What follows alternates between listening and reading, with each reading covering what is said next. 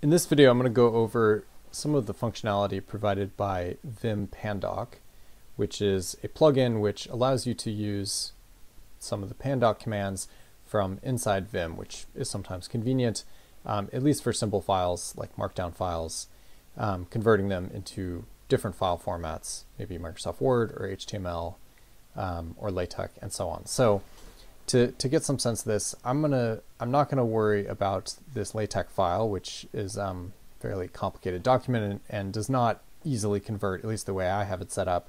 I've written a macro in here, and there's a bunch of stuff in here that makes it not run very smoothly with Pandoc. So instead, I'm going to focus on this fairly simple to-do list I have, which I've written inside Markdown. And so to say we want to convert this into Microsoft Word, so I have it under which key, so capital P for Pandoc.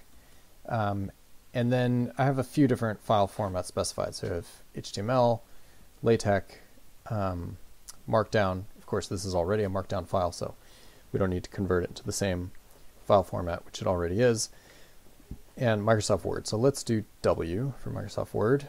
And it's just asking me, is this where, it's telling me where it's looking for my bibliography. I don't have any citations in here, so it's not a big deal, but I'm going to hit enter, and it says it ran successfully. So let's do space E to open the Explorer. And okay, so it's spit out this todo.docx. And so we can open this. I mean, if I were to hit enter here, then it would attempt to open, the docx is not a text file, so it's not gonna be very pretty. But instead we can do Shift X, which opens it with the system, whatever the default is. And so yeah, here is LibreOffice, and it looks okay. A little bit rough, but nevertheless, it gets the basic point across. Okay, let's quit out of here. So just to compare, let's look at what the Markdown file looks like when we build it. So space M, and then we can do M for toggle, and it will.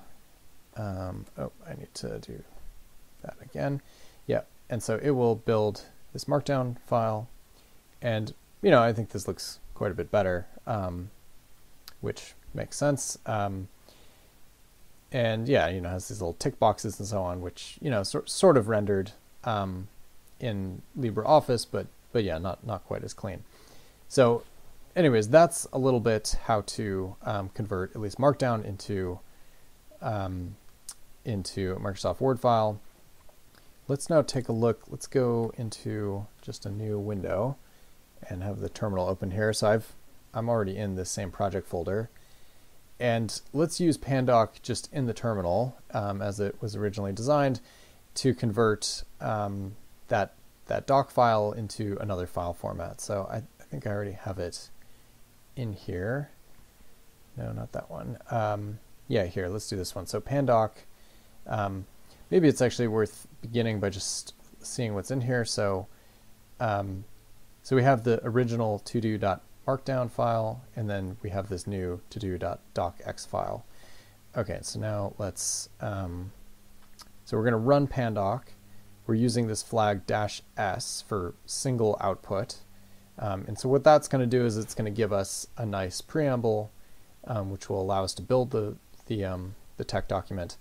And then we're going to say which file we're sourcing, so this todo.docx. And then I'm putting this flag, so -t, saying which file format to send it to. So it knows that given this extension, this is a Word file, and I'm just specifying, you don't always need to do this, but I'm specifying that it is a LaTeX file that we want it to spit out. And then we're using this -o as an output flag, and we're saying this is the file that I want it to spit out. Okay, let's run that.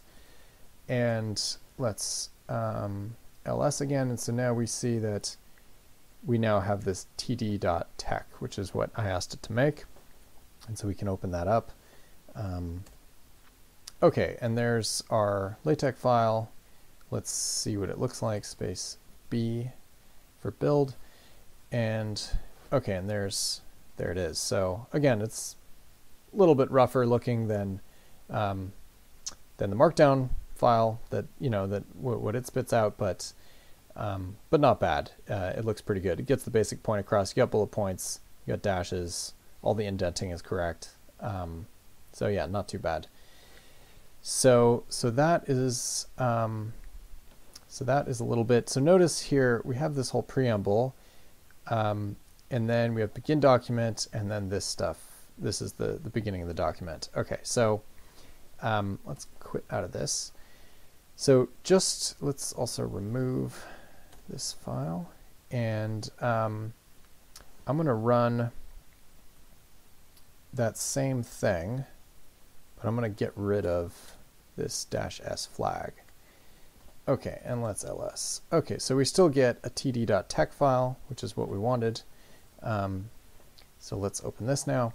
So notice it's basically the same thing, but there's no preamble. And so if I were to try to build this, it's not going to let me. It says compilation failed.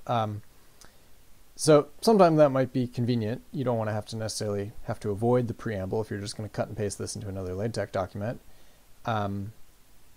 So those are some options. So yeah, let's quit out of this, and instead of removing it that way, I'm going to switch back to this project folder, and there's a bunch of stuff for me to remove, and I find it pretty convenient to do it this way. So when I ran this tech document, this td.tex, it generated all these auxiliary files, so I need to get rid of all those now because I don't really want those in here. So I can just do d and yes, so y, so dy. And I can get rid of this doc file now too, because I don't need that either. So that gives you some of the basic functionality using Pandoc, both inside Vim via the Vim Pandoc plugin, as well as inside the terminal, just using the standard Pandoc commands, which you can find a lot of documentation on the Pandoc website, and along with a bunch of examples and so on. So hopefully that helps to provide some information how to use Pandoc.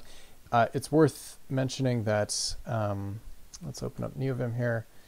It's worth mentioning that if I go into config, so 2 here, so let's actually go, so I've sourced this pandoc.vim file, and all that is it provides a few presets which I've included. So I don't like folding, and it says that, well, I'm really focused on using Pandoc for Markdown, so I've specified that file type, and just a few other settings. So anyways, good to know where all of this is.